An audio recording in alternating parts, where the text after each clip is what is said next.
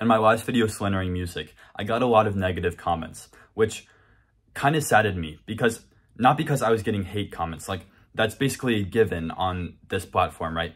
But what saddened me was that everyone was giving points, like everyone was saying points that I completely like tore down in the video. And if they actually watched the video, then their point would have been disproven.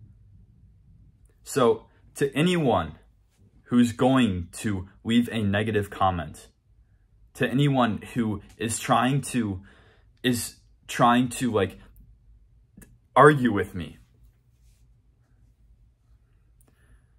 this is for you, okay? Stay to the end of the video. Why don't you? Why don't you actually hear my points instead of giving into your very biased mind? Why don't you actually listen to my points, okay? I used to be a loser kid, and I've explained this a lot of times on my channel. I used to go on my phone a ton. I used to play video games. I used to do a lot of bad habits, right? Including listening to music. And here's why I say that's a bad habit. I would listen to music for about 4 hours a day, keeping an AirPod in, 2 AirPods in throughout the day. Like when I'm doing tasks, just mindlessly listening to music. When I took these earbuds out, do you know how I felt? I felt like shit because I was dopamine deprived. What do you get with music? You get dopamine. That's why we enjoy anything. It's because it delivers dopamine to you, right? So, if music delivers dopamine, just like how video games deliver dopamine, how porn delivers dopamine, all things that we know from an objective standpoint are a bad habit. Things that elicit huge spikes of dopamine, all these things, anything that elicits a massive spike of dopamine that's outside of the regular human action is typically a bad habit. Well, music falls into that place. And when you stop listening to music, I'm sure that you have experienced this. You get off of music, and just how you do video games, just how you do watching YouTube, the outside life seems very boring. And you don't really want to do anything after listening to music, do you? Especially this hardcore style of music. Like, by hardcore, I mean rap, metal, even pop, basically anything that isn't lo-fi, chill, or like weird tribal music. Another point I need to make to you is that what are the affirmations that's getting put into your brain? When someone says that they want to fuck all these hoes, when they want to shoot an N-word, when they want to do all these bad stuff, pull out my Glock, you know? I used to also listen to this kind of music. And how does that contribute to your mental health? Especially if you're listening to like this emo, dark metal music like I Want to Kill Myself. Well, what effect is that having on your brain? Now, keep in mind that this video is for those of us who want to take life seriously, right? We want to achieve something massive in our life. So if you want to work, like, if you want to be a normal person, I mean, obviously, keep listening to music if you want. Like, everyone listens to music. Like, literally, if you're normal, then you listen to music. I'm talking to the people who aren't normal. The people who understands that the more they reduce their dopamine level, the more they reduce their dopamine intake, the more their dopamine level will rise. And the more their dopamine level will rise, the more their motivation will increase, and the easier it will be to achieve hard things. It will make hard things far easier. I'm sure that you've listened to that many times. You've heard that statement many times. Like, taking away porn, taking away YouTube, taking away drugs, taking away high dopamine spikes literally changes your mind so that you are happier, you are more productive, right? And the exact same thing goes for music. you're achieving these extremely high dopamine spikes with music. Unless you're listening to like lo-fi, I mean, that kind of stuff's fine, like piano music.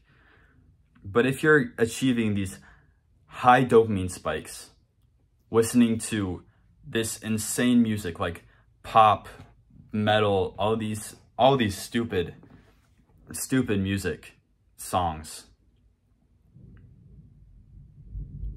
well, what's going to happen as a result of that?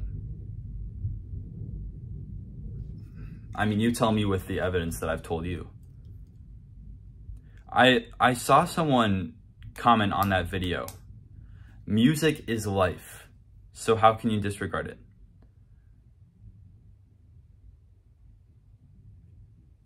I don't think I need to respond to that, actually. That's kind of a stupid comment.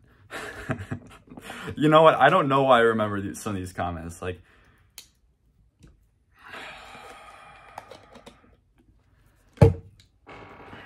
you know, on that video, that's probably one of my favorite videos, actually. Stop listening to music now. I kind of enjoyed making that video because I knew that it was polarizing. I knew that many people wouldn't like it. I knew that it would challenge many people. And sadly, some people stayed in their ruts, will stay in their ruts. Sadly, some people will keep going to Spotify for 4 hours a day and keep getting dopamine spikes and then go back to their miserable lives. The people who don't listen to music, however, the people who are genuinely mindful of their current situation, the people who can take a deep breath and genuinely focus on it. Focus on it perfectly. Those kinds of people will lead happy, fulfilling lives. And they'll be leaders. They'll be masculine role models. They'll have a deep projecting voice. Many people would like to be normal, and that's very fair. Many people enjoy super high dopamine spikes. Many people think that that's the key to happiness. The key to happiness is actually taking away these dopamine spikes, completely removing these dopamine spikes. Because when you completely remove dopamine spikes, well, your dopamine baseline just shoots up. And what happens as a result of that? Well, you're far more motivated. You can focus better. You have greater temptations for these things. Sure, it gets harder over time. But also, your production of everything just goes up and up and up and up. And I've experienced this firsthand. It's why I say that most people need to take out things from their daily routine before they add in things. Because you might even be doing some good habits, right? You might be going to the gym, but in the gym you go on your phone a ton. And it makes your workout go from 1, as it should have been, to 2 hours. You go home. Then you smoke weed and it takes away your productivity. Your productivity absolutely diminishes on weed. And I don't give a shit about what you say about that it makes you have a creative mind. And then you do work and you listen to hardcore rap music, and that significantly reduces your production of value. Then you try and go on a walk, but you can't go on a walk. So you can't go on a walk without outside stimulation. So you put in your earbuds and listen to an annoying podcast of people yelling at girls. You know what I'm talking about if you've ever been part of the manosphere. Then you come home and all these distractions just added up. Just take away what you can provide to the world. All these things just lower your dopamine baseline. And it just brings such a negative effect to your life, not only in happiness and joyfulness of life, but also in your production, in your willingness to chase your goals. You've probably noticed that after participating in a high dopamine activity, you don't feel motivated at all afterwards to do anything in the real world.